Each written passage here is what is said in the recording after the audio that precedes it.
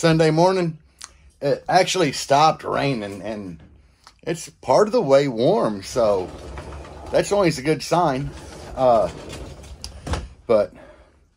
I got a project that I'm getting ready to do. I'm going to pull the subs out of the Jeep real quick, and after I get those pulled out, I'll be back.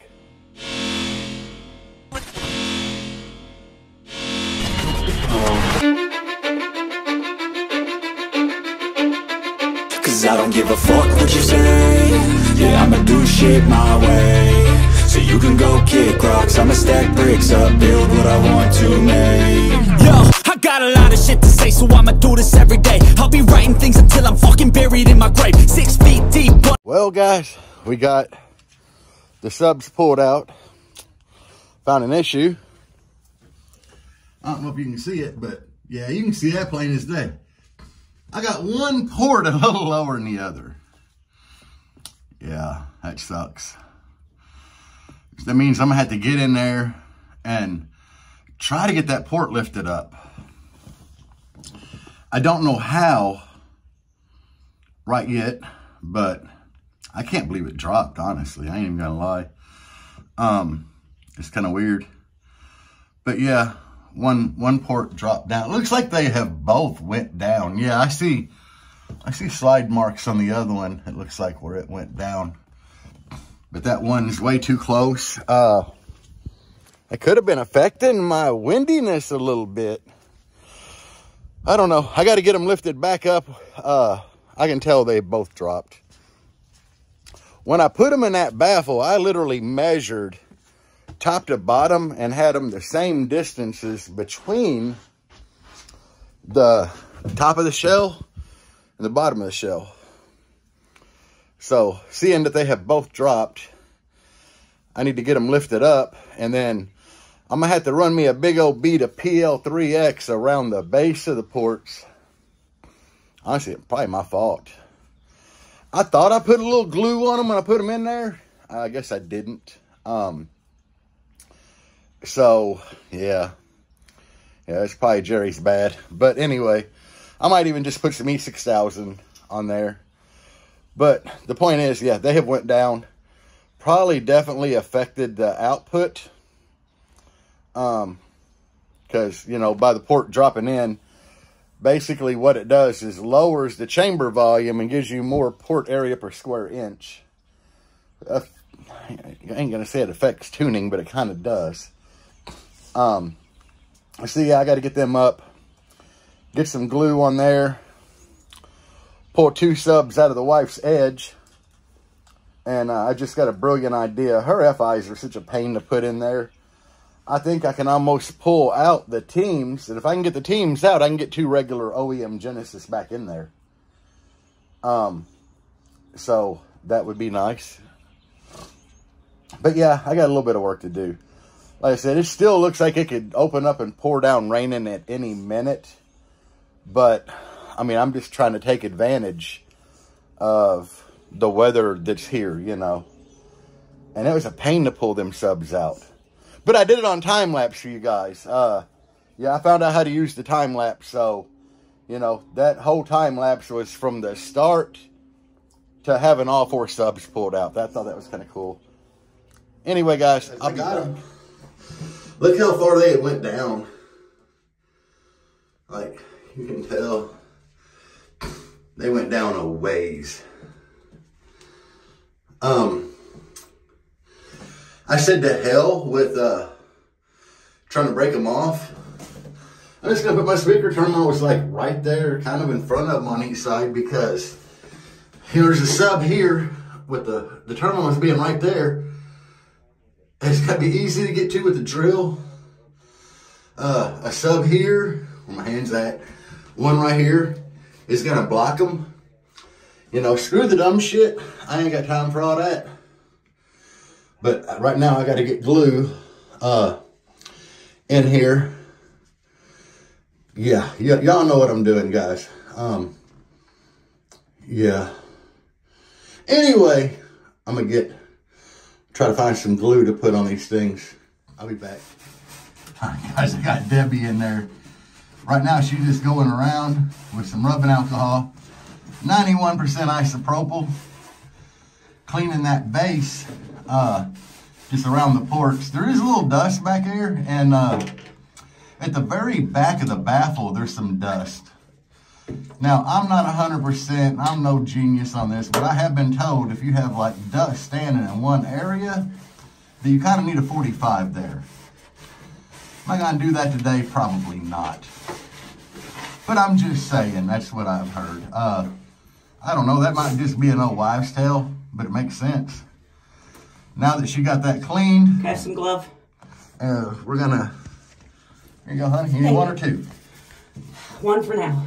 All right, now what she gotta do is put a glove on. I don't like getting this stuff under my fingernails. Right. I gave her a tube of clear E6000 that usually stays in the glove box of the old Jeep here.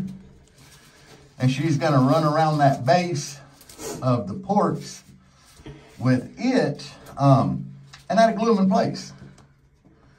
Big old fat bead. Look at that. Just put them there. I'll zoom in for you guys. Big old fat bead. Yeah, I'm pretty sure them ports were leaking as easy as I got them to lift up. And I router cut the hose. They fit tight when I put them in, but yeah, I probably just didn't get enough glue on them. I don't think you did put any. Yeah, probably not. They don't look like it. Yeah, that's a Jerry mistake, guys. Easily overlooked. There's a lot of things easily overlooked here. This ain't really flowing. But anyway, guys, you might be asking yourself, Jerry, why the hell are you having a woman in there doing your work? Deb likes helping out with shit like this. She really does think that it's fun, and she likes being involved and learning more and more about basehead things. And yeah, I don't even know how, but cut my hand all up. Didn't want blood on the baffle. Yeah, but anyway, Deb does enjoy doing this, you know. I think it's a part of when people see the Blazer and the Jeep, she has every right in the world to say, I helped build this. And she did. I mean, you all see it here. She's helped with everything we build, so that's why she's in there helping, because she just kind of enjoys it and using her bragging rights. Anyway, peace, guys. Well, I no longer have a charger.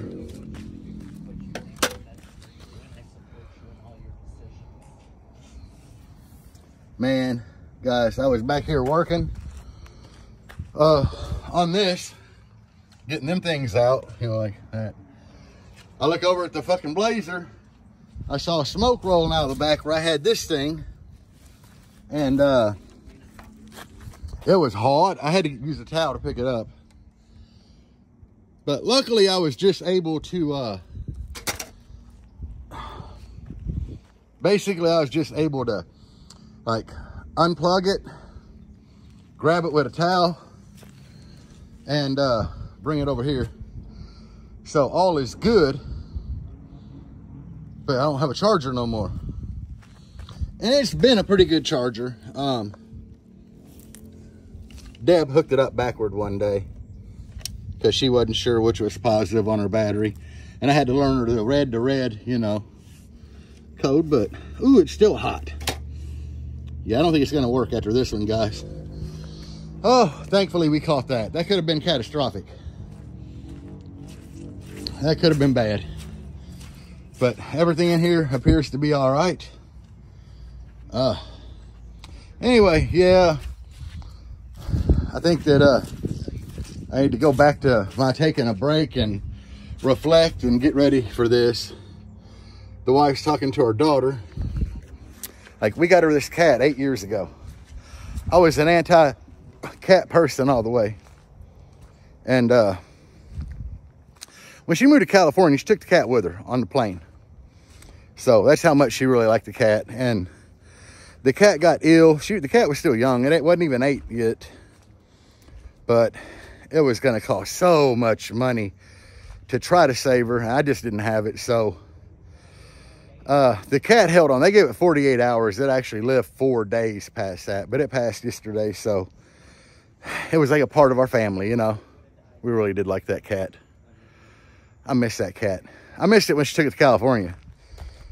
I mean, I'd still like dogs, but the cool thing about a cat is, and what won me over, the cat would just come up to me and be like, hey, pet me. I pet it for a minute and be like, all right, I'm done. And just go on about his business. I really like that about cats. But so that's what we got going on today. Daughter's heartbroken over it. But, you know, I mean, at least she was with the cat when the cat passed is all I can keep thinking. But anyway, can't believe my shit almost caught on fire. But anyway, I'm gonna go back on my break and I'm trying to figure out what the hell happened here. I mean, this thing's got a, apparently it's showing a fuse here. Somewhere in there.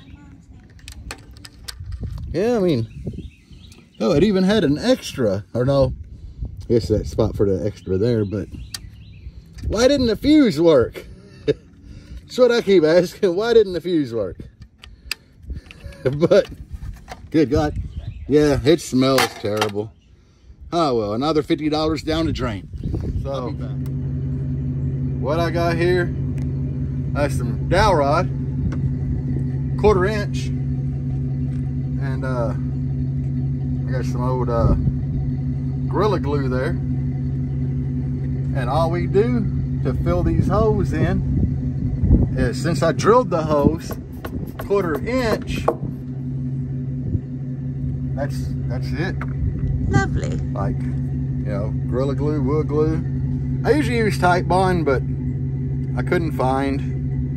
We bought a case and it got misplaced. Yeah, I had a case of it somewhere that's missing. But, I mean, guys, it really don't get much Tighter than that. easier than this, because they fit so good that you literally kind of have to tap them in with a hammer.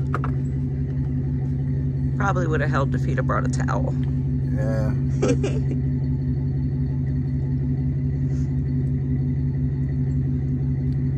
mean, you know, you kind of, you see what's going on. I mean, it's not that difficult. You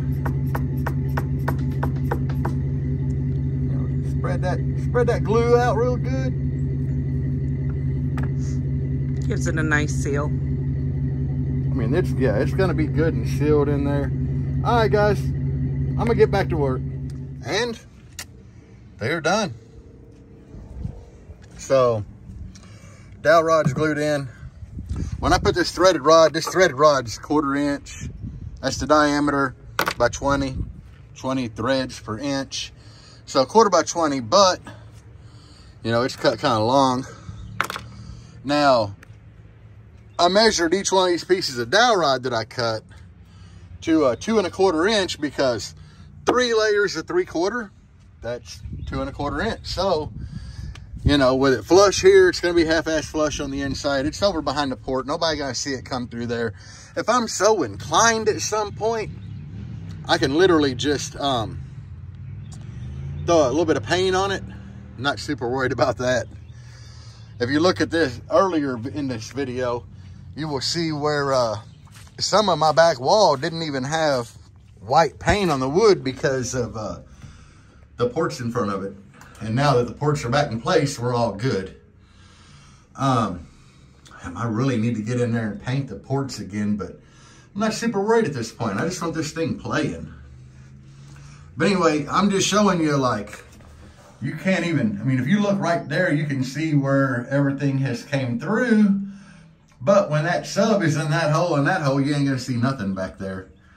I still have some washers in there that I need to get out on each side from where I pulled everything out. Got my little nut holder. Lord knows what we'll find under there. But anyway, guys, that's about all we got going. The battery on this beast here, she's up to 15.9. We can close that off. Make sure it's all good and closed up. Charger died. I got to get on Amazon and order a damn battery charger. That's my bad. But yeah, it happens. It's been a good charger. I've had that thing a few years and it's only 50 bucks. So I don't know what else I'm going to have time to do today. I know the wife wants to get back in there and put another layer of glue around them ports real quick.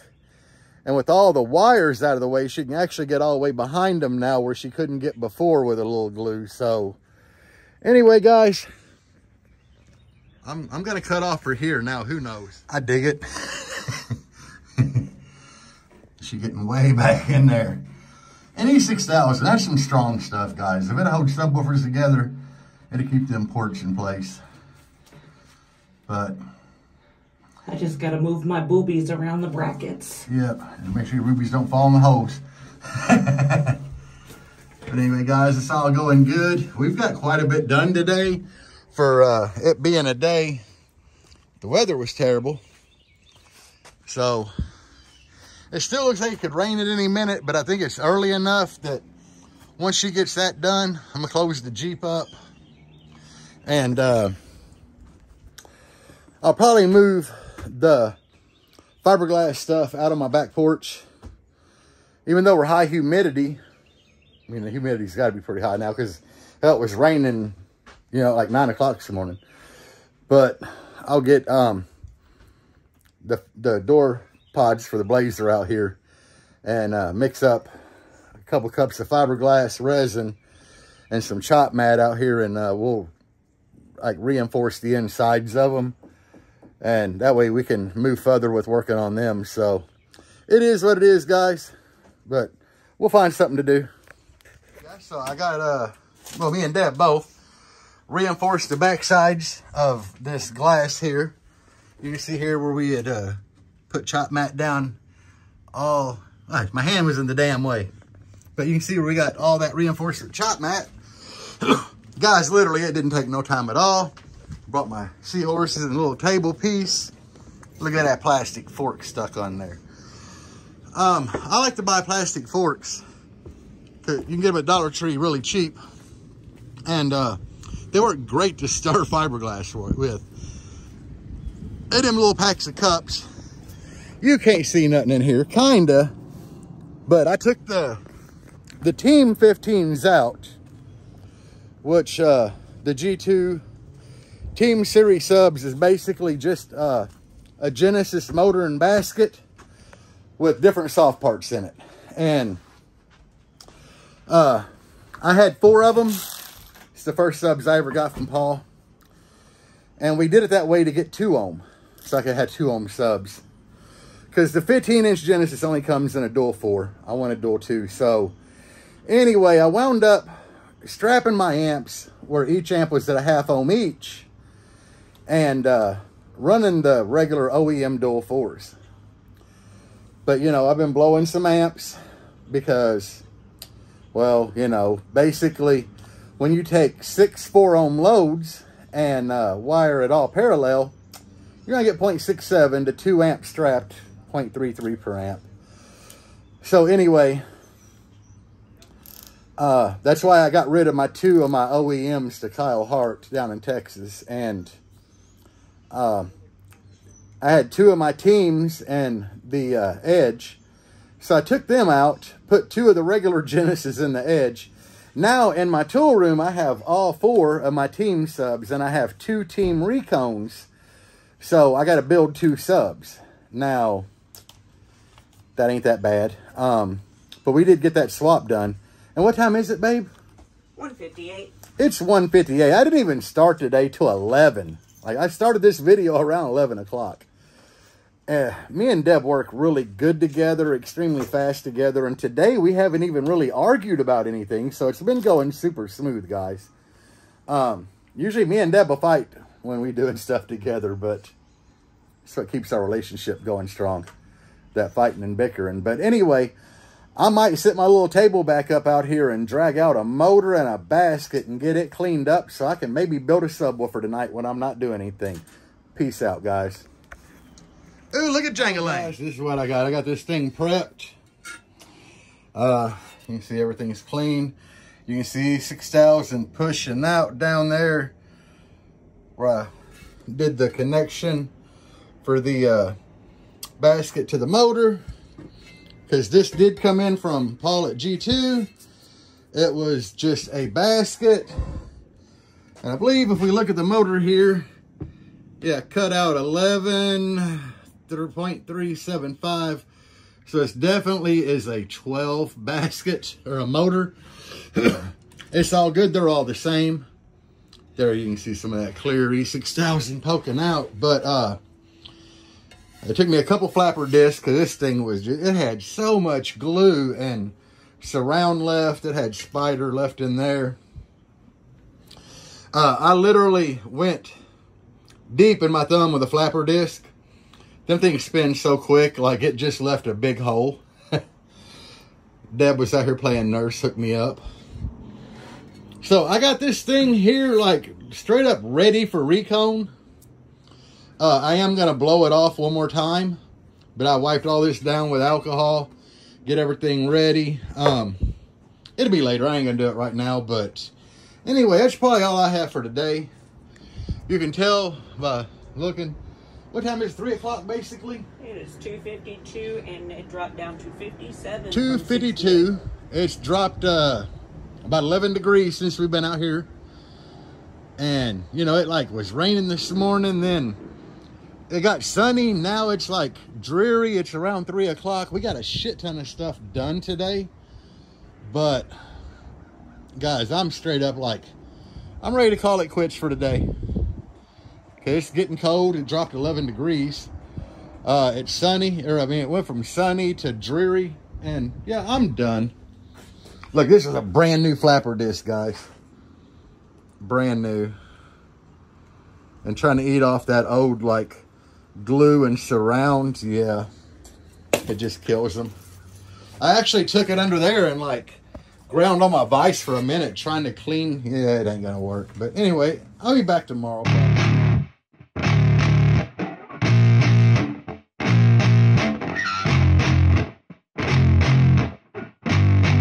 Yeah, I spit raps like a heart attack, fast fatal heart impact, past painful scars. In fact, I blast tasteful bars and packs. I back up my actions, fact, don't ask, grab reactions, jacked, attack with every word, then act with class as they hear me snap. I got nothing to lose, cause I fought and felt the bruise. Now I'm not the one confused, call the shots and they produce. I ain't lost, I'm finally loose, pick a new silver excuse. I need the views to boost me to a new abuse of being used. Everybody wants a piece now, y'all can rest in peace now. You're dead to me, so peace out. Remember, you're discreet out. Get ready for defeat now, I'm gonna make you bleed out. Alright guys, I just did a quick little time lapse of reconing this subwoofer. You guys have seen me do it so many damn times. Right now I got the cap sitting there with some CA glue. I did get my shim out of there, and it's a big carbon fiber cap. Under here you can see, there we go, you know, everything is soldered and heat shrink on my connections. So yeah, I don't know how long that took. It might have took me an hour or so because I don't have the right ends for the tensile leads. I have to take this yellow off of here, split that open, put flux in it, crimp it around the tensile leads, because this has like the big dual flat ones. So I got to put them in there, squeeze this shut, then put flux on the tensile lead sticking out of the end of it and solder it all, heat shrink it. And it's still, I put my gasket on here, clamped it back. The Genesis normally have a bolt down spider, but these Corey Dean Recones do not. So you just got to CA glue the shit out of it. But I CA glued it, I shimmed it, stuck it down, and then I went back with a needle tip along this edge. And after I got all the way around with that, I hit it with some CA glue, what the hell they call it? Whatever, activator? Yeah, activator. I hit it with some of that. Right now, I just have some weight on the dust cap. So anyway, guys, let me get this shit edited and uploaded. Peace out.